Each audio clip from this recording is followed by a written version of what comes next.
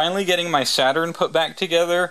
These injectors have over 200,000 miles on them. As far as I recall, they were working fine when I took the car apart, but they've been sitting for about a year unused now. Wanted to clean them up, make sure everything is going to be good to go when I go to fire this thing up. So here's my little redneck method, and trying to keep it as simple as possible. I know somebody's going to give me crap about forcing this through these injectors because this is intended to be diluted in a whole tank full of gas, but I'm only putting a little bit through, and then I'm gonna flush with gasoline afterwards, and this is basically gonna clean the injectors all the way through, and it's going to give me peace of mind that the injectors are not stuck and they're working.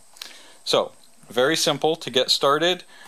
Take an injector, I'm taking the O-rings off like that, taking a standard piece of hose, and it fits nice and tight over that, and then I have a piece of a wiring harness that fits this injector. If you don't have that, you could just use alligator clips or whatever means necessary to connect to that connector.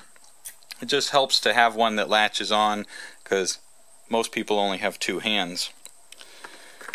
Now into this hose I'm just going to pour some of that. Now I don't want to put my mouth on that, so here I've got just a .30 caliber cartridge. It has been cleaned, there's no lead on it, so there we go. That's my mouthpiece to blow on. So I'm going to apply air pressure in there, and I'm going to toggle the fuel injector with this battery.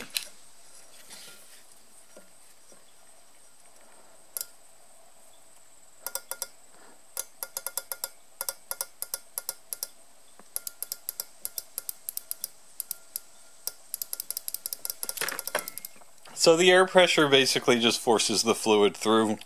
You toggle it with the battery and it opens the valve inside and off you go. So now that I've gone ahead and flushed that with the cleaner, I'm going to go ahead and flush it with gasoline. Once I do that, then I'll go ahead and put new O-rings on. Be sure to lubricate them when you put them on, that way everything will go together nicely, nothing will bind up. And in the end, I feel like these fuel injectors should be in healthy, usable condition. Whether or not you feel safe doing it this way, that's your choice. Works for me. Thanks for watching.